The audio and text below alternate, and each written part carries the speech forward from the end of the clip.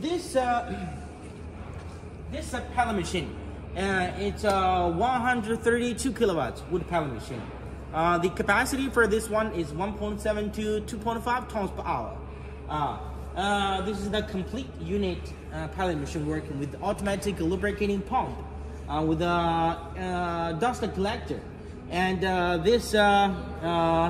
and after pallet making, we use a simple screening machine.